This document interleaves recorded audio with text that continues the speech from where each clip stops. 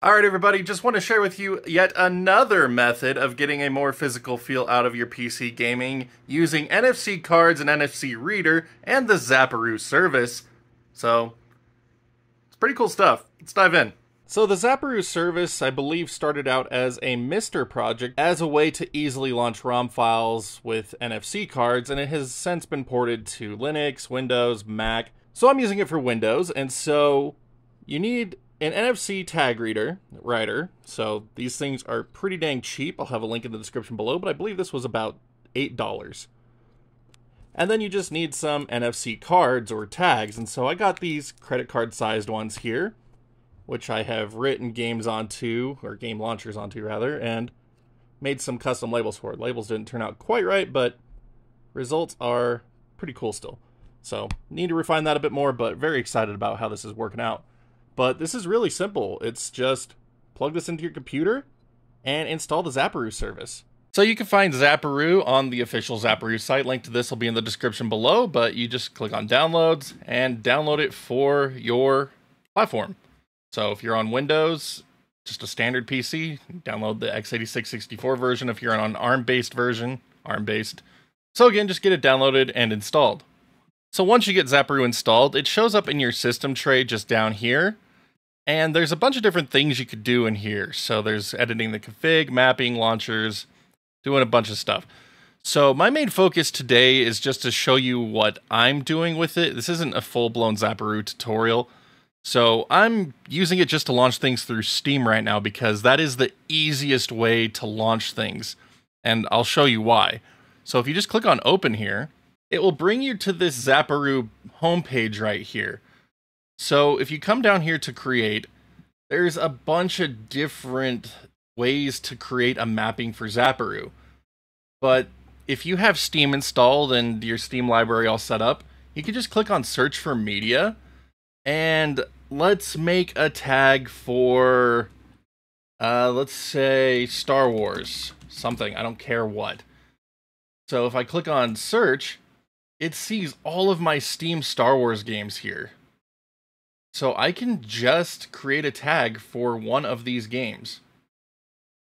So let's go with Republic Commando, why not?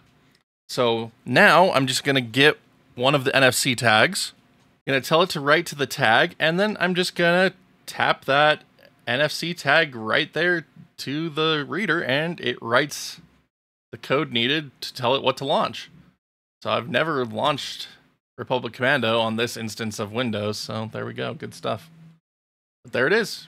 Republic Commando just loaded up because it wrote it to the tag, and then it read the tag instantly. So this makes it very streamlined to launch Steam stuff, and it is amazing. But launching non-Steam stuff on Windows is a bit of an involved process. The only way I've been able to do it so far is by writing bat files that will launch the executables and then telling Zaparoo to launch the bat file. But even doing that is a bit more convoluted than I would like. So for example, if I wanted to launch, say, Spider-Man Web of Shadows, this is actually a very interesting game to launch, but if I click on my run.bat file that I made here, it will launch into it. So the executable is actually buried within the folders a bit. So I created that run.bat file, it'll launch the game for me, and I've written that to an NFC card, but it won't work unless you add it to a config file. And so I have to tell it to allow that run.bat file. And if I'm going to do that for all my bat files, I need to do this for every single game. And then I have to exit out of Zaparoo, relaunch it, and then that NFC tag will work. And it's just a huge pain in the butt. I don't care for that. So what I like to do for non-Steam games is just add them to Steam. So for example, Spider-Man Web of Shadows. I think I already have that added into Steam here. But yeah, so Spider-Man Web of Shadows, there it is, non-Steam game. If I just right-click on this, manage, add desktop shortcut, it creates a Steam desktop shortcut for me to launch the game with. So there it is. That is all we need to write to our NFC tag to get Spider-Man Web of Shadows to launch instead of creating a bat file and adding that to an exception list. So I'll just copy that. And now we're back in the Zaparoo create screen here. If we back out here, go to custom zap script, all we have to do is type in that executable of Steam, run game, and then the game ID. And so you could do this with any Steam game. It doesn't have to be just non-Steam games. If you don't want to go through the search menu, you could create a desktop shortcut and manually do this. It's really nice and easy. But then we just tell it to write to a tag.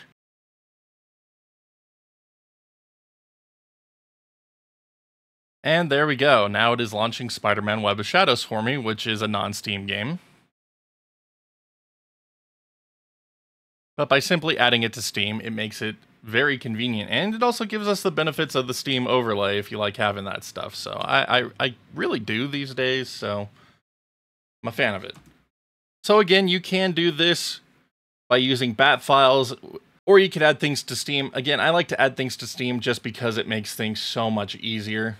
Even if you do want to go the Steam route, some things are harder to add than others, still requiring you to make a bat file, and in that case, it might be worth it to just add the bat file to Zaparoo itself. But this is totally up to you and your preferences, and it also is a great way to add in emulators and ROM files for individual games that you might want to launch using this type of a method, giving it that same functionality that you see on Mister, and it's cool. Now, as for making art for these tags, I just made a template that was the same size as my NFC cards. You can find the dimensions on the store page where you bought them, but I would add a little bit of overhang so that way you don't end up with the issue that I have encountered where it just doesn't fit onto the card quite correctly. There are also printable NFC cards that you could buy. There are printers that can support an NFC tray tag, so you can print directly onto these cards to get a really streamlined image. Unfortunately, mine doesn't support it, so I'm just going to have to stick with labels for now. I don't plan on buying another new printer just for this type of a project. But the end results are really nice. I love how these are turning out. I just need to tweak it a little bit more to get these labels to fit more flush, and I am perfectly okay with this option. So yeah, I've been having a lot of fun with the Zaparoo service. Again, need to get these labels a bit more refined, but I'm really enjoying being able to just add all my PC games into Steam to make easy shortcuts that we can then write onto an NFC card, have it launch, get the Steam overlay in a vast majority of games, and it's just really nice. It's a very easy method that I think a lot of people could get into. It doesn't require you to have CDs, DVDs. For my other methods I've covered, it doesn't require you to have external storage if you want to make cartridges. And so still provides a semi-physical feel to it. So again, very cool option that is available for anyone that just wants to bring that old school feeling back to PC gaming.